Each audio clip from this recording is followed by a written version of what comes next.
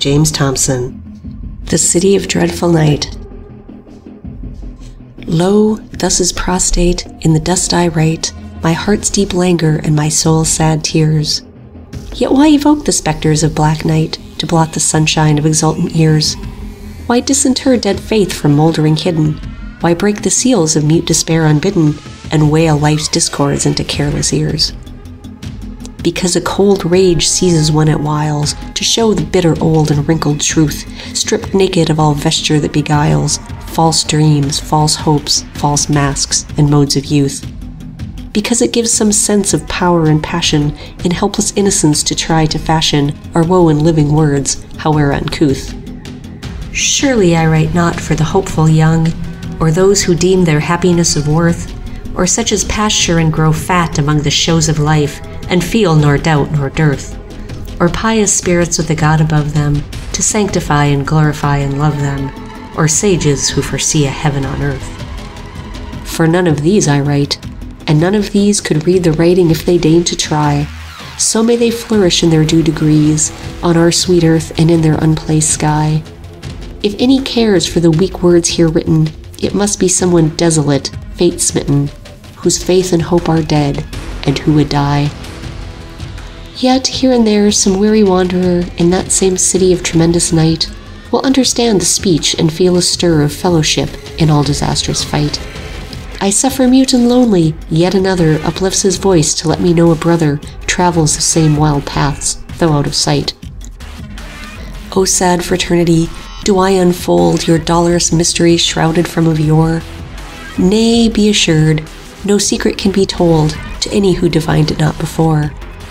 None uninitiate by many a presage will comprehend the language of the message, although proclaimed aloud forevermore. 1. The city is of night, perchance of death, but certainly of night, for never there can come the lucid morning's fragrant breath after the dewy dawning's cold grey air. The moon and stars may shine with scorn or pity, the sun has never visited that city, for it dissolveth in the daylight fair. Dissolveth like a dream of night away, though present in distempered gloom of thought, and deadly weariness of heart all day. But when a dream night after night is brought throughout a week, and such weeks few or many recur each year for several years, can any discern that dream from real life and not? For life is but a dream whose shapes return, some frequently, some seldom, some by night, and some by day, some night and day, we learn, the while all change and many vanish quite. In their recurrence with recurrent changes, a certain seeming order where this ranges, we count things real, such as memories might. A river girds the city west and south, the main north channel of a broad lagoon, regurging with the salt tides from the mouth. Waste marshes shine and glister to the moon for leagues, then moorland black, then stony ridges, great piers and causeways, many noble bridges, connect the town and islet suburb strewn. Upon an easy slope it lies at large, and scarcely overlaps the long curved crest which swells out 2 leagues from the river marge.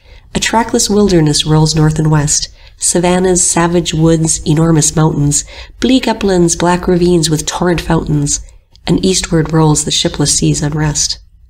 The city is not ruinous, although great ruins of an unremembered past, with others of a few short years ago, more sad, are found within its precincts vast. The street lamps always burn, but scarce a casement in house or palace front, from roof to basement, doth glow or gleam athwart the murk air cast. The street lamps burn amid the baleful glooms, amidst the soundless solitudes immense of ranged mansions dark and still as tombs. The silence which benumbs or strains the sense fulfills with awe the soul's despair unweeping. Myriads of habitats are ever sleeping, or dead or fled from nameless pestilence. Yet, as in some necropolis you find perchance one mourner to 1,000 dead, so there, worn faces that look deaf and blind like tragic masks of stone. With weary tread, each wrapped in his own doom, they wander, or sit fordone and desolately ponder through sleepless hours with heavy drooping head. Mature men chiefly, few in age or youth, a woman rarely, now and then a child, if here the heart turns sick with ruth to see a little one from birth defiled, or lame or blind, as preordained to languish through youthless life, Think how it bleeds with anguish to meet one erring in that homeless wild. They often murmur to themselves, they speak to one another seldom, for their woe broods maddeningly inward and scorns to wreak itself abroad. And if at whiles it grow to frenzy which must rave, none heeds the clamour, unless there waits some victim of light glamour to rave in turn, who lends attentive show. The city is of night, but not of sleep. There sweet sleep is not for the weary brain. The pitiless hours like years and ages creep. A night seems termless hell. This dreadful strain of thought and consciousness which never ceases, or which some moments stupor but increases, this worse than woe makes wretches there insane. They leave all hope behind who enter there. One certitude while sane they cannot leave, one anodyne for torture and despair, the certitude of death, which no reprieve can put off long, and which, divinely tender, but waits the outstretched hand to promptly render that draught whose slumber nothing can bereave. 2. Because he seemed to walk with an intent, I followed him, who, shadow-like and frail, unswervingly though slowly onward went, regardless wrapped in thought as in a veil. Though step for step, with lonely sounding feet, we travelled many a long, dim, silent street. At length he paused, a black mass in the gloom, a tower that merged into the heavy sky. Around the huddled stones of grave and tomb, some old god's acre now corruption sty.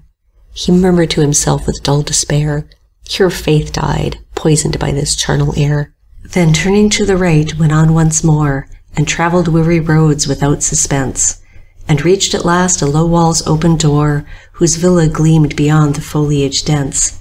He gazed and muttered with a hard despair, here love died, stabbed by its own worshipped pair. Then turning to the right resumed his march, and travelled street and lanes with wondrous strength, until on stooping through a narrow arch, we stood before a squalid house at length. He gazed and whispered with a cold despair, here hope died, starved out in its utmost glare. When he had spoken thus, before he stirred, I spoke, perplexed by something in the signs of desolation I had seen and heard in this drear pilgrimage to ruined shrines. Where faith and love and hope are dead indeed, can life still live? By what doth it proceed? As whom his one intense thought overpowers, he answered coldly, take a watch, erase the signs and figures of the circling hours, detach the hands, remove the dial face. The works proceed until run down, although bereft of purpose, void of use, still go. Then turning to the right paced on again, and traversed squares and travelled streets whose glooms seemed more and more familiar to my ken, and reached that sullen temple of the tombs, and paused to murmur with the old despair, here faith died, poisoned by this charnel air. I ceased to follow, for the knot of doubt was severed sharply with a cruel knife. He circled thus forever, tracing out the series of the fraction left of life, perpetual recurrence in the scope of but 3 terms, dead faith, dead love, dead hope. 3. Although lamps burn along the silent streets, even when moonlight silvers empty squares, the dark holds countless lanes and close retreats. But when the night its sphereless mantle wears, the open spaces yawn with gloom abysmal, the sombre mansions loom immense and dismal, the lanes are black as subterranean lairs. And soon the eye a strange new vision learns, the night remains for it is dark and dense, yet clearly in this darkness it discerns, as in the daylight with its natural sense. Perceives a shade and shadow not obscurely, pursues a stir of black in blackness surely, sees spectres also in the gloom intense. The ear, too, with the silence vast and deep, becomes familiar though unreconciled, hears breathings as of hidden life asleep, and muffled throbs as of pent passions wild. Far murmurs speech of pity or derision, but all more dubious than the things of vision, so that it knows not when it is beguiled. No time abates the first despair and awe, but wonder ceases soon. The weirdest thing is felt least strange beneath the lawless law, where death and life is the eternal king. Crushed impotent beneath this reign of terror, dazed with mysteries of woe and error, the soul is too outworn for wondering. 4. He stood alone within the spacious square, declaiming from the central grassy mound. With head uncovered and with streaming hair, as if large multitudes were gathered round, a stalwart shape, the gestures full of might, the glances burning with unnatural light. As I came through the desert thus it was, as I came through the desert, all was black. In heaven no single star, on earth no track. A brooding hush without a stir or note, the air so thick it clotted in my throat. And thus for hours, then some enormous things swooped past with savage cries and clanking wings. But I strode on austere, no hope could have no fear. As I came through the desert, thus it was, as I came through the desert, eyes of fire glared at me throbbing with the starved desire. The hoarse and heavy and carnivorous breath was hot upon me from deep jaws of death. Sharp claws, swift talons, fleshless fingers cold, plucked at me from the bushes, tried to hold. But I strode on austere, no hope could have no fear. As I came through the desert, thus it was, as I came through the desert, lo you, there, that hillock burning with a brazen glare, those myriad dusky flames with points aglow, which writhed and hissed and darted to and fro, a Sabbath of the serpents heard pell-mell for devil's roll call and some feet of hell. Yet I strode on austere, no hope could have no fear.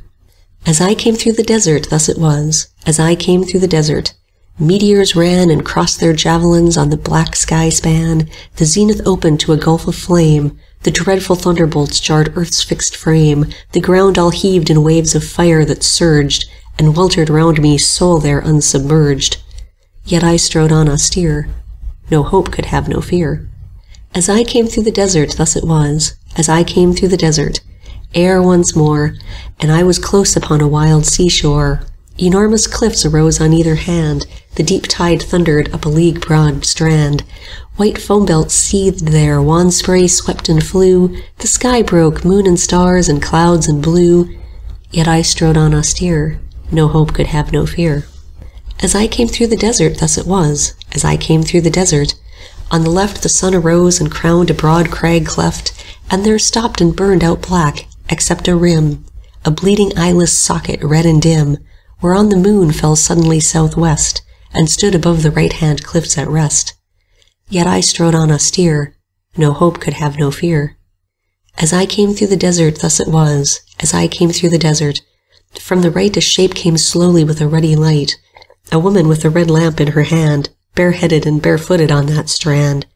O desolation moving with such grace, O anguish with such beauty in thy face! I fell as on my bier, hope travailed with such fear. As I came through the desert, thus it was, as I came through the desert, I was twain, two selves distinct that cannot join again. One stood apart and knew but could not stir, and watched the other stark in swoon and her. And she came on and never turned aside, between such moon and sun and roaring tide, and as she came more near, my soul grew mad with fear. As I came through the desert, thus it was, as I came through the desert, hell is mild and piteous matched with that accursed wild. A large black sign was on her breast that bowed, a broad black band ran down her snow-white shroud. That lamp she held was her own burning heart, whose blood drops trickled step by step apart. The mystery was clear, mad rage had swallowed fear. As I came through the desert, thus it was, as I came through the desert, by the sea she knelt and bent above that senseless me. Those lamp drops fell upon my white brow there, she tried to cleanse them with her tears and hair. She murmured words of pity, love, and woe, she heeded not the level rushing flow, and mad with rage and fear I stood stone-bound so near. As I came through the desert, thus it was, as I came through the desert, when the tide swept up to her there kneeling by my side, she clasped that corpse like me, and they were borne away, and this vile me was left forlorn. I knew the whole sea cannot quench that heart, or cleanse that brow, or wash those two apart. They love, their doom is drear, yet they not hope nor fear. But I, what do I here? 5. How he arrives there none can clearly know, athwart the mountains and immense wild tracks, or flung a waif upon that vast sea flow, or down the river's boiling cataracts. To reach it is as dying fever stricken, to leave it, slow faint birth intense pangs quicken, and memory swoons in both the tragic acts. But being there one feels a citizen, escape seems hopeless to the heart forlorn. Can death and life be brought to life again? And yet release does come, there comes a morn when he awakes from slumbering so sweetly that all the world is changed for him completely, and he is verily as if newborn. He scarcely can believe the blissful change, he weeps perchance who wept not while accursed. Never again will he approach the range infected by that evil spell now burst. Poor wretch, who once had placed that dolent city, shall pace it often, doomed beyond all pity, with horror ever deepening from the first. Though he possess sweet babes and loving wife, a home of peace by loyal friendships cheered, and love them more than death or happy life, they shall avail not, he must dree his weird, renounce all blessings for that imprecation, steal forth and haunt that builded desolation, of woe and terrors and thick darkness reared. 6. I sat forlornly by the riverside, and watched the bridge lamps glow like golden stars above the blackness of the swelling tide, down which they struck rough gold in ruddier bars, and heard the heave and plashing of the flow against the wall a dozen feet below. Large elm trees stood along that river walk, and under one, a few steps from my seat, I heard strange voices join in stranger talk. Although I had not heard approaching feet, these bodiless voices in my waking dream flow dark words blending with somber stream. And you have after all come back, come back. I was about to follow on your track, and you have failed. Our spark of hope is black. That I have failed is proved by my return. The spark is quenched, nor evermore will burn. But listen, and the story you shall learn. I reached the portal common spirits fear, and read the words above it, dark and clear. Leave hope behind, all ye who enter here. And would have passed in, gratified to gain that positive eternity of pain instead of this insufferable inane. A demon warder clutched me, not so fast, first leave your hopes behind. But years have passed since I left all behind me, to the last. You cannot count for hope with all your wit, this bleak despair that drives me to the pit. How could I seek to enter void of it? He snarled, what thing is this which apes a soul, and would find entrance to our gulf of dole without the payment of the settled toll? Outside the gate he showed an open chest. Here pay their entrance fees the souls unblessed. Cast in some hope, you enter with the rest. This is Pandora's box, whose lid shall shut, and Hellgate too, when hopes have filled it, but they are so thin that it will never glut. I took a few steps backwards, desolate, and watched the spirits pass me to their fate, and fling off hope, and enter at the gate. When one casts off a load, he springs upright, squares back his shoulders, breathes with all his might, and briskly paces forward strong and light. But these, as if they took some burden, bowed, the whole frame sank, however strong and proud. Before they crept in quite infirm and cowed. And as they passed me, earnestly from each a morsel of his hope I did beseech, to pay my entrance, but all mocked my speech. No one would cede a little of his store, though knowing that in instance 3 or 4 he must resign the whole forevermore. So I returned, our destiny is fell, for in this limbo we must ever dwell, shut out alike from heaven and earth and hell.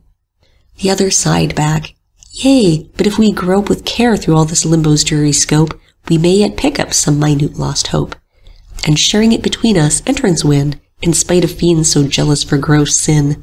Let us without delay our search begin. 7. Some say that phantoms haunt those shadowy streets, and mingle freely there with sparse mankind, and tell of ancient woes and black defeats, and murmur mysteries in the grave enshrined. But others think them visions of illusion, or even men gone far in self-confusion, no man there being wholly sane in mind. And yet a man who raves, however mad, who bares his soul and tells of his own fall, reserves some inmost secret, good or bad. The phantoms have no reticence at all. The nudity of flesh will blush, though tameless. The extreme nudity of bone grins shameless. The unsexed skeleton mocks shroud and pall. I have seen phantoms there that were as men, and men that were as phantoms flit and roam, mark shapes that were not living to my ken, caught breathings acrid as with dead sea foam. The city rests for man so weird and awful, that his intrusion there might seem unlawful, and phantoms there may have their proper home. 8. While I still lingered on that river walk, and watched the tide as black as our black doom, I heard another couple join in talk, and saw them to the left hand in the gloom, seated against an elm bole on the ground, their eyes intent upon the stream profound. I never knew another man on earth, but had some joy and solace in his life, some chance of triumph in the dreadful strife. My doom has been unmitigated dearth. We gaze upon the river, and we note the various vessels large and small that float, ignoring every wrecked and sunken boat. And yet I ask no splendid dower, no spoil of sway or fame or rank or even wealth, but homely love with common food and health, and nightly sleep to balance daily toil. This all too humble soul would arrogate into itself some signalizing hate from the supreme indifference of fate. Who is most wretched in this dolorous place? I think myself, yet I would rather be my miserable self than he who formed such creatures to his own disgrace. The vilest thing must be less vile than thou, from whom it had its being, God and Lord, creator of all woe and sin, abhorred, malignant, and implacable. I vow that not for all thy power furled and unfurled, for all the temples to thy glory built, would I assume the ignominious guilt of having made such men in such a world.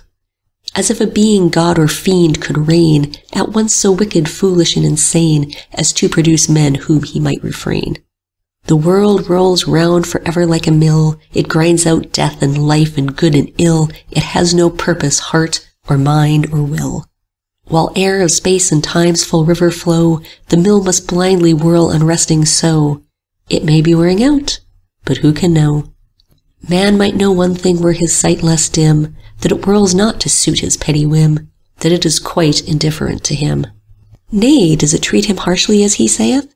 It grinds him some slow years of bitter breath, then grinds him back into eternal death. 9. It is full strange to him who hears and feels, when wandering there in some deserted street, the booming and the jar of ponderous wheels, the trampling clash of heavy iron-shod feet. Who is this Venice of the Black Sea rideth? Who in this city of the stars abideth to buy or sell as those in daylight sweet? The rolling thunder seems to fill the sky as it comes on, the horses snort and strain, the harness jingles as it passes by, the hugeness of an overburthened wain. A man sits nodding on the shaft or trudges, 3 parts asleep beside his fellow drudges. And so it rolls into the night again. What merchandise? Whence, whither, and for whom? Perchance it is a fate-appointed hearse, bearing away to some mysterious tomb, or limbo of the scornful universe, the joy, the peace, the life-hope, the abortions of all things good which should have been our portioned, but have been strangled by that city's curse. 10. The mansion stood apart in its own ground, in front thereof a fragrant garden lawn, high trees about it, and the whole walled round. The massy iron gates were both withdrawn, and every window of its front shed light, portentous in that city of the night. But though thus lighted it was deadly still, as all the countless bulks of solid gloom, perchance a congregation to fulfill solemnities of silence in this doom, mysterious rites of dolour and despair, permitting not a breath or chant of prayer.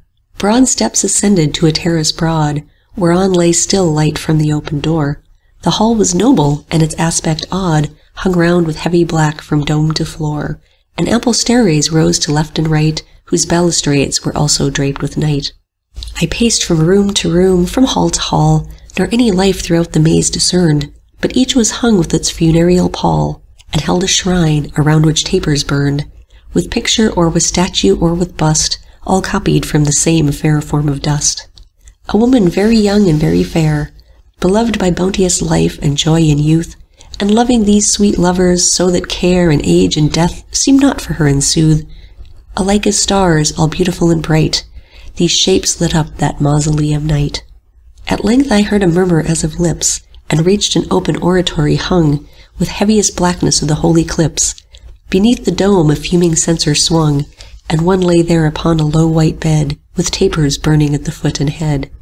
The lady of the images supine, death still, life sweet, with folded palms she lay, and kneeling there as at a sacred shrine, a young man wan and worn who seemed to pray. A crucifix of dim and ghostly white surmounted the large altar left at night. The chambers of the mansion of my heart, and every one whereof thine image dwells, are black with grief eternal for thy sake. The inmost oratory of my soul, wherein thou ever dwellest quick or dead, is black with the grief eternal for thy sake. I kneel beside thee, and I clasp the cross, with eyes forever fixed upon that face, so beautiful and dreadful in its calm.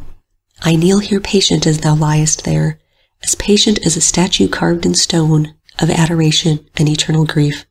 While thou dost not awake I cannot move, and something tells me thou will never wake, and I alive feel turning into stone. Most beautiful were death to end my grief, most hateful to destroy the sight of thee, dear vision better than all death or life. But I renounce all choice of life or death, for either shall be ever at thy side, and thus in bliss or woe be ever well. He murmured thus and thus in monotone, intent upon that uncorrupted face, entranced except his moving lips alone, I glided with hushed footsteps from the place. This was the festival that filled with light that palace in the city of the night. 11. What men are they who haunt these fatal glooms, and fill their living mouths with dust of death, and make their habitations in the tombs, and breathe eternal sighs with mortal breath, and pierce life's pleasant veil of various error, to reach that void of darkness and old terror, wherein expire the lamps of hope and faith? They have much wisdom, yet they are not wise.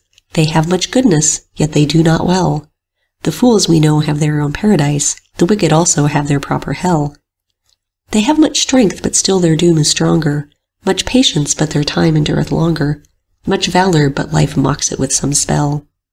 They are most rational, and yet insane, and outward madness not to be controlled, a perfect reason in the central brain, which has no power, but sitteth wan and cold, and sees the madness, and foresees as plainly the ruin in its path, and trieth vainly to cheat itself, refusing to behold. And some are great in rank and wealth and power, and some renowned for genius and for worth, and some are poor and mean, who brood and cower and shrink from notice, and accept all dearth of body, heart, and soul, and leave to others all boons of life. Yet these and those are brothers, the saddest and the weariest men on earth. 12. Our isolated units could be brought to act together for some common end? For one by one, each silent with his thought, I marked a long loose line approach and wend athwart the great cathedral's cloistered square, and slowly vanish from the moonlit air. Then I would follow in among the last, and in the porch a shrouded figure stood, who challenged each one pausing ere he passed, with deep eyes burning through a blank white hood. Whence come you in the world of life and light, to this our city of tremendous night? From pleading in a senate of rich lords for some scant justice to our countless hordes, who toil half-starved with scarce a human right, I wake from daydreams to this real night. From wandering through many a solemn scene of opium visions, with a heart serene, and intellect miraculously bright, I wake from daydreams to this real night. From making hundreds laugh and roar with glee by my transcendent feats of mimicry, and humor wanton as an elvish sprite, I wake from daydreams to this real night. From prayer and fasting in a lonely cell, which brought an ecstasy ineffable of love and adoration and delight, I wake from daydreams to this real night. From ruling on a splendid kingly throne, a nation which beneath my rule has grown year after year in wealth and arts and might, I wake from daydreams to this real night. From preaching to an audience fired with faith the Lamb who died to save our souls from death, whose blood hath washed our scarlet sins wool white, I wake from daydreams to this real night. From drinking fiery poison in a den crowded with tawdry girls and squalid men, who hoarsely laugh and curse and brawl and fight, I wake from daydreams to this real night. From picturing with all beauty and all grace first Eden and the parents of our race, a luminous rapture unto all men's sight, I wake from daydreams to this real night. From writing a great work with patient plan to justify the ways of God to man, and show how ill must fade and perish quite, I wake from daydreams to this real night. From desperate fighting with a little band against the powerful tyrants of our land, to free our brethren in their own despite, I wake from daydreams to this real night. Thus, challenged by that warder sad and stern, each one responded with his countersign, then entered the cathedral, and in turn I entered also, having given mine, but lingered near until I heard no more, and marked the closing of that massive door. 13.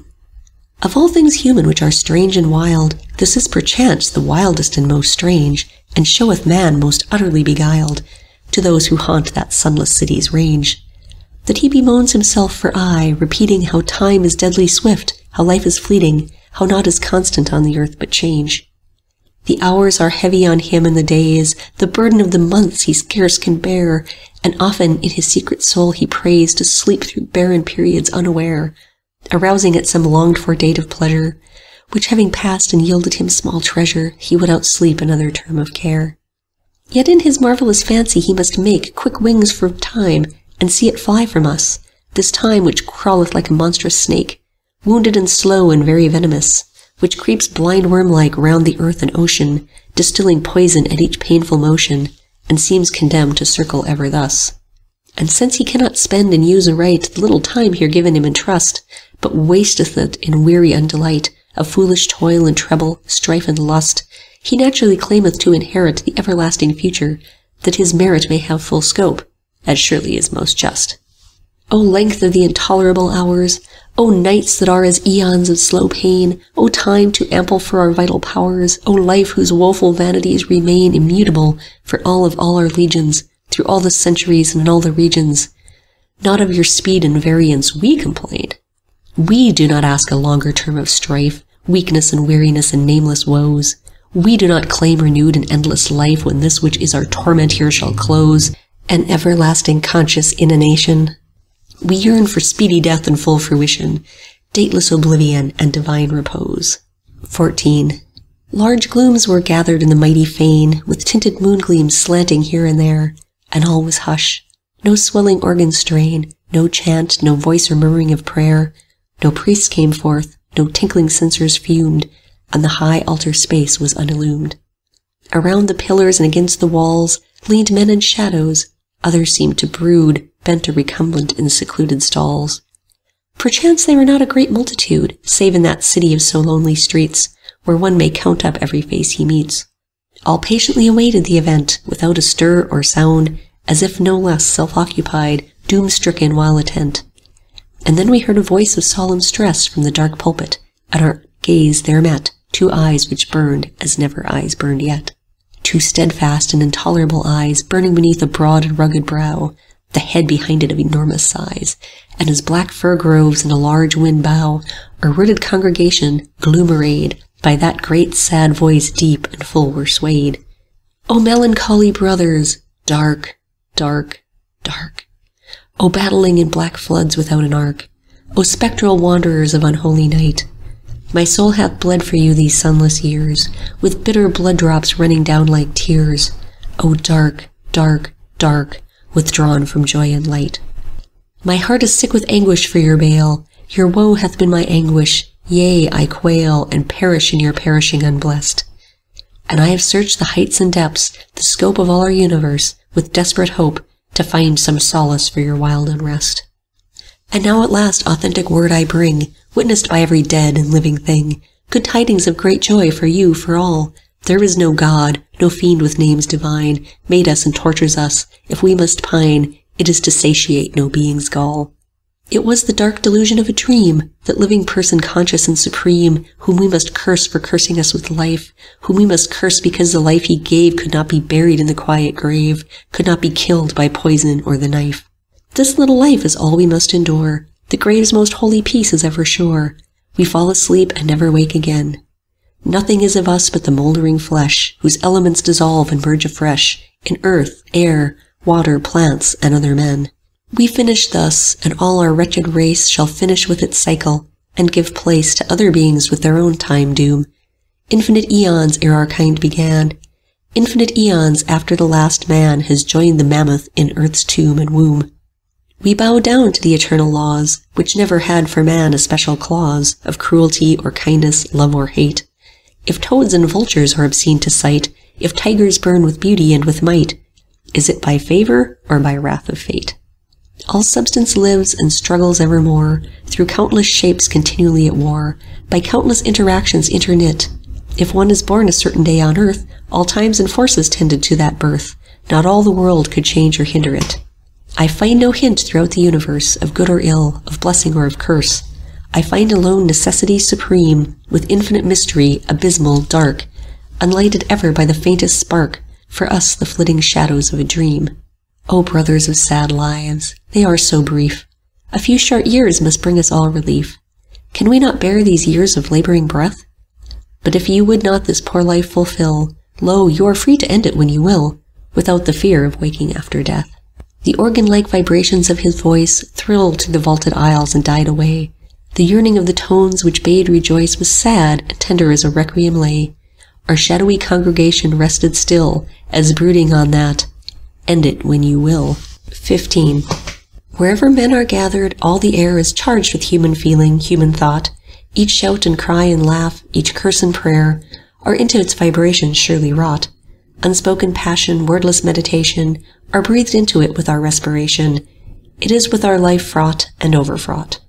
So that no man there breathes earth's simple breath, as if alone on mountains or wide seas, but nourishes warm life or hastens death, with joys and sorrows, health and foul disease, wisdom and folly, good and evil labors. Incessant of his multitudinous neighbors, he is in turn affecting all of these. That city's atmosphere is dark and dense, although not many exiles wander there, with many a potent evil influence, each adding poison to the poisoned air. Infections of unutterable sadness, infections of incalculable madness, infections of incurable despair. 16. Our shadowy congregation rested still, as musing on that message we had heard, and brooding on that, "End it when you will." Perchance awaiting yet some other word, when keen as lightning through a muffled sky sprang forth a shrill and lamentable cry. "The man speaks sooth, alas! The man speaks sooth! We have no personal life beyond the grave. There is no God, fate knows nor wrath nor roof. Can I find here the comfort which I crave? In all eternity I had one chance, one few years' term of gracious human life. The splendors of the intellect's advance, the sweetness of the home with babes and wife, the social pleasures with their genial wit, the fascination of the worlds of art, the glories of the worlds of nature, lit by large imagination's glowing heart, the rapture of mere being full of health, the careless childhood and the ardent youth, the strenuous manhood winning various wealth, the reverend age serene with life's long truth. All the sublime prerogatives of man, the storied memories of the times of old, the patient tracking of the world's great plan through sequences and changes myriad-fold. This chance was never offered me before. For me this infinite past is blank and dumb. This chance recurreth never, nevermore. Blank, blank for me the infinite to come. And this sole chance was frustrate from my birth, a mockery, a delusion, and my breath of noble human life upon this earth so racks me that I sigh for senseless death. My wine of life is poison mixed with gall. My noonday passes in a nightmare dream. I worse than lose the years which are my all. What can console me for the loss supreme? Speak not of comfort where no comfort is. Speak not at all. Can words make foul things fair? Our life's a cheat, our death a black abyss. Hush and be mute, envisioning despair. The vehement voice came from the northern isle, rapid and shrill to its abrupt harsh close, and none gave answer for a certain while, for words must shrink from these most wordless woes. At last the pulpit speaker simply said, with humid eyes and thoughtful drooping head, "My brother, my poor brothers, it is thus. This life itself holds nothing good for us, but ends soon and never more can be, and we knew nothing of it ere our birth, and shall know nothing when consigned to earth. I ponder these thoughts, and they comfort me." 17. How the moon triumphs through the endless nights, how the stars throb and glitter as they wheel their thick processions of supernal lights around the blue vault obdurate as steel. And men regard with passionate awe and yearning the mighty marching and the golden burning, and think the heavens respond to what they feel. Boats gliding like dark shadows of a dream are glorified from vision as they pass, the quivering moon bridge on the deep black stream. Cold windows kindle their dead glooms of glass to restless crystals. Cornice, dome, and column emerge from chaos in the splendor solemn. Like fairy lakes gleam lawns of dewy grass. With such a living light these dead eyes shine, these eyes of sightless heaven, that as we gaze, we read a pity, tremulous, divine, or cold, majestic scorn in their pure rays. Fond man, they are not hearty, are not tender. There is no heart or mind in all their splendor. They thread mere puppets all their marvelous maze. If we could near them with the flight unflown, we should but find them worlds as sad as this, or suns all self-consuming like our own, and bringed by planet worlds as much amiss. They wax and wane through fusion and confusion. The spheres eternal are a grand illusion. The Empyrean is a void abyss. 18. I wandered in a suburb of the north, and reached a spot whence 3 closed lanes led down, beneath thick trees and hedgerows winding forth, like deep brook channels, deep and dark and lone. The air above was wan with misty light. The dull grey south showed one vague blur of white. I took the left-hand path and slowly trod its earthen footpath, brushing as I went the humid leafage, and my feet were shod with heavy languor, and my frame downbent, with infinite sleepless wearings outworn. So many nights I thus had paced forlorn. After 100 steps I grew aware of something crawling in the lane below. It seemed a wounded creature prostrate there, that sobbed with pangs and making progress slow. The hind limbs stretched to push, the forelimbs then to drag, for it would die in its own den. But coming level with it, I discerned that it had been a man, for at my tread it stopped in its sore travail and half turned, leaning upon its right, and raised its head, and with the left hand twitched back as in ire, long grey unreverend locks befouled with mire. A haggard filthy face with bloodshot eyes, an infamy for manhood to behold.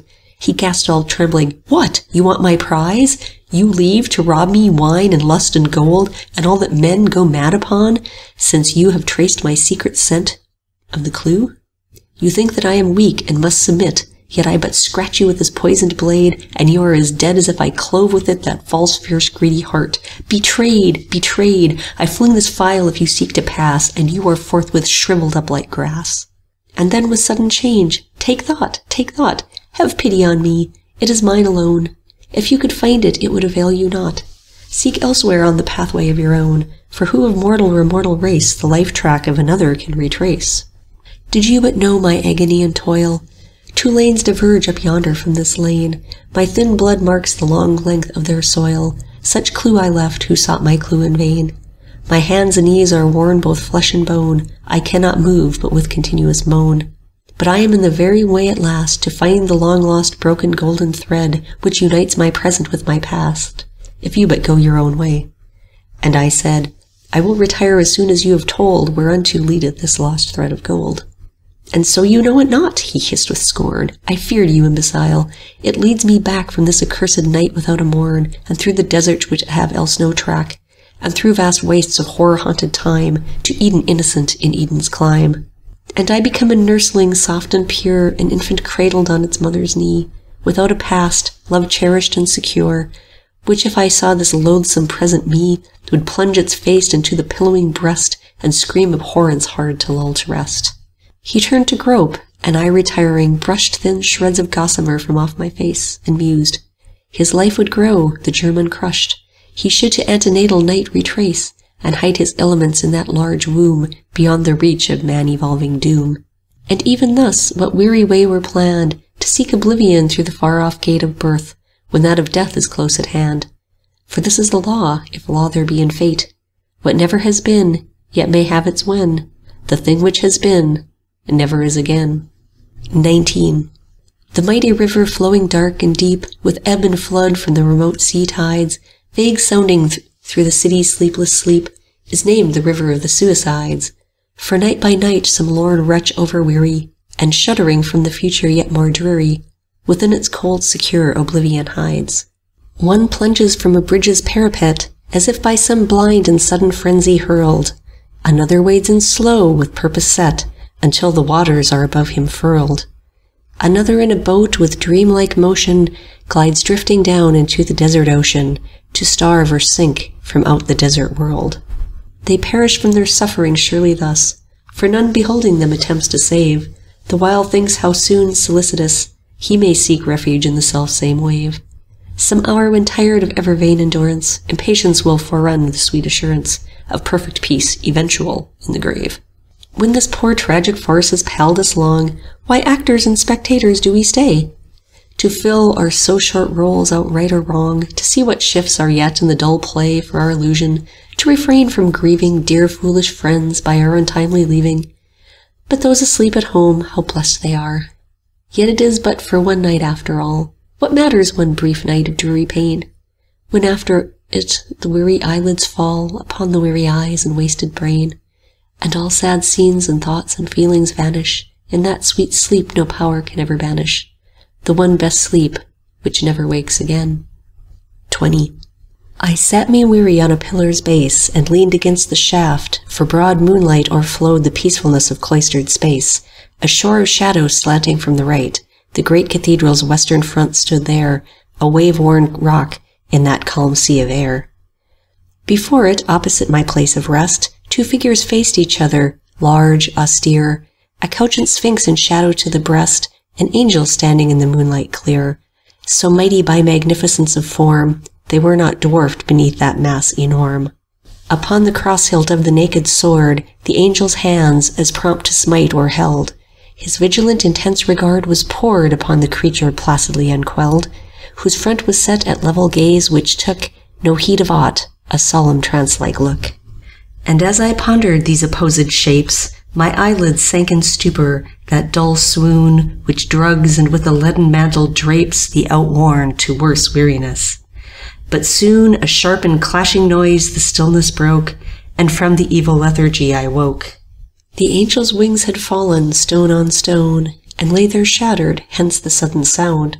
A warrior leaning on his sword alone now watched the sphinx with that regard profound. The sphinx unchained looked forthright as aware of nothing in the vast abyss of air. Again I sank in that repose unsweet, again a clashing noise my slumber rent. The warrior's sword lay broken at his feet. An unarmed man with raised hands impotent now stood before the sphinx, which ever kept such mien as of open eyes it slept. My eyelids sank in spite of wonder groan. A louder crash upstartled me in dread.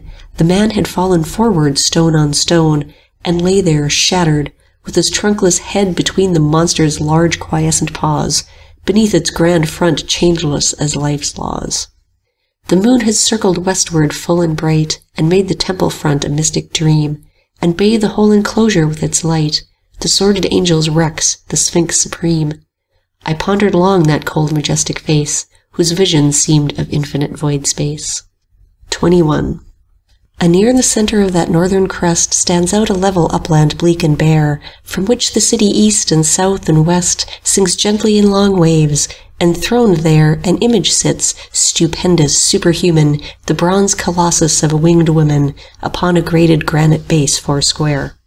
Low-seated she leans forward massively, with cheek on clenched left hand, the forearms might erect, its elbow on a rounded knee. Across a clasped book in her lap, the right upholds a pair of compasses. She gazes with full-set eyes, but wandering in thick mazes of somber thought beholds no outward sight. Words cannot picture her, but all men know that solemn sketch the pure sad artist wrought 3 centuries and 80 years ago, with fantasies of his peculiar thought, the instruments of carpentry and science scattered about her feet, in strange alliance with the keen wolf-hound sleeping undistraught. Scales, hourglass, bell, and magic square above, the grave and solid infant perched beside, with open winglets that might bear a dove, intent upon its tablets, heavy-eyed, her folded wings as of a mighty eagle, but all too impotent to lift the regal robustness of her earth-born strength and pride. And with those wings, and that light wreath which seems to mock her grand head, and the knotted frown of forehead charged with baleful thoughts and dreams, the household bunch of keys, the housewife's gown voluminous, indented and yet rigid, as if a shell of burnished metal frigid, the feet thick shod to tread all weakness down. The comet hanging o'er the waste dark seas, the massy rainbow curved in front of it, beyond the village with the masts and trees, the snaky imp dog-headed from the pit, bearing upon its bat-like leathern pinions her name unfolded in the sun's dominions, the melancholia that transcends all wit. Thus has the artist copied her, and thus surrounded to expound her form sublime, her fate heroic and calamitous, fronting the dreadful mysteries of time. Unvanquished in defeat and desolation, undaunted in the hopeless conflagration of the day setting on her baffled prime. Baffled and beaten back she works on still, weary and sick of soul she works the more, sustained by her indomitable will. The hand shall fashion and the brain shall pour, and all her sorrow shall be turned to labor, till death the friend-foe piercing with his saber, that mighty heart of hearts ends bitter war. But as if blacker night could dawn on night, with tenfold gloom on moonless night unstarred, a sense more tragic than defeat and blight, more desperate than strife with hope debarred, more fatal than the adamantine never, encompassing her passionate endeavor, dawns glooming in her tenebrous regard. To sense that every struggle brings defeat, because fate holds no prize to crown success, that all the oracles are dumb or cheat because they have no secrets to express, that none can pierce the vast black veil uncertain, because there is no light beyond the curtain, that all is vanity and nothingness. Titanic from her high throne in the north, that city's somber patroness and queen, in bronze sublimity she gazes forth, over her capital of teen and threen, over the river with its aisles and bridges, the marsh and moorland to the stern rock bridges, confronting them with a coeval mien. The moving moon and stars from east to west circle before her in the sea of air. Shadows and gleams glide around her solemn rest. Her subjects often gaze up to her there. The strength to drink new strength of iron endurance, the weak new terrors, all renewed assurance, and confirmation of the old despair. End of The City of Dreadful Night by James Thomson. Read by Joan Kohoutek. octoberzine.blogspot.com